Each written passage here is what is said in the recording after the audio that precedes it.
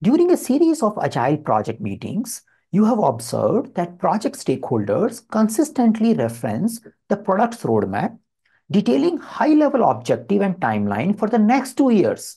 Any deviation from this roadmap seems to make them uncomfortable.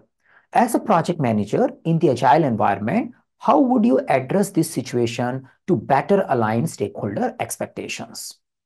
So what I'm learning from this particular question, even before looking at the option, is the problem is the stakeholders are taking roadmap as a plan, as a project plan, as a committed plan which will get done. Something like many a time you have waterfall tendency where people think it's a baseline and we need to follow this baseline without any deviation. That's the situation the question is presenting and asking how would you deal with these project stakeholders in such kind of situation. Let's see the option. Option A, insist the team strictly adhere to the original roadmap to maintain stakeholder confidence.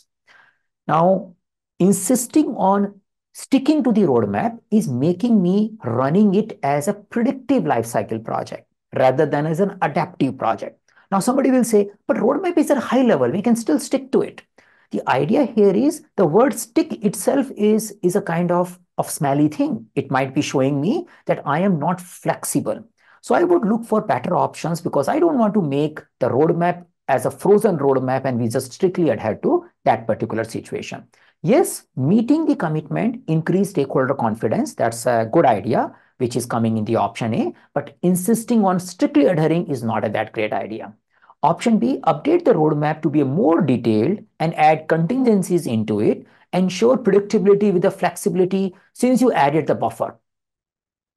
So this is a little better than A, yeah, I would say, but it is still focusing on creating a situation where I am creating a project plan with lots of contingency because I believe things are at a high level. We may have more errors in our estimate. So I'm adding contingency, but my goal as an option is still showing that I want to make sure that whatever roadmap we are presenting, we adhere to that. So that seems to be option B, better than option A because it is not using a word strictly, but not so good because it is still focusing on making a roadmap pretty much predictable with the help of contingencies.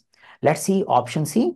Create a joint meeting with the stakeholders in the team to revisit the roadmap and make it clear and detailed so it can be followed without deviation in the coming months.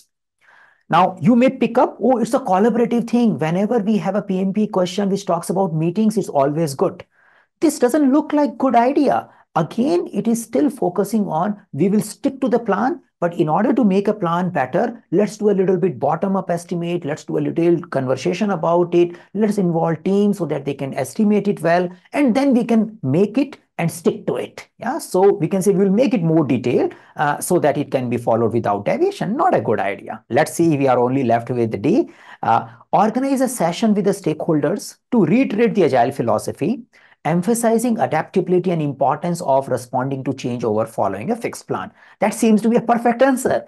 And now you may say it may not be addressing the situation directly. It is. It is addressing by way of saying that yes, we need to look at a roadmap, but always insisting on strictly adhering to it doesn't make us agile. It is not the whole idea for which we have selected the adaptive life cycle.